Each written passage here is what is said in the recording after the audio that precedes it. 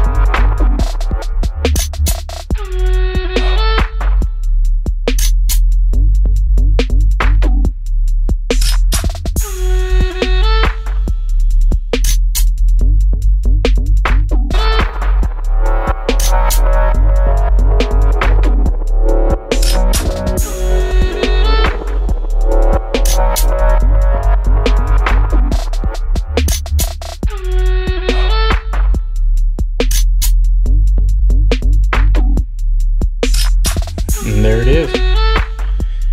She's pretty much tore down as far as I'm going to take it. So from here, I'm going to clean up the body, scrub it pretty well, and then obviously clean all the ports and passages out, and then go back together with it. So, I mean, some people think it's complicated. I don't think it's that complicated, but I think it's pretty sweet. I do need to take that out though. I just forgot about that. And then that's it. So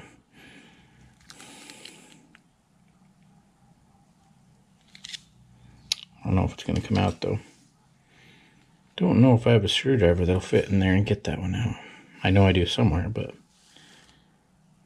anyway. Hope you guys liked it. Thanks for watching, and next time this will all be cleaned up. We'll throw it back together. Thanks. Can you tell everybody bye-bye? Bye-bye. See you later.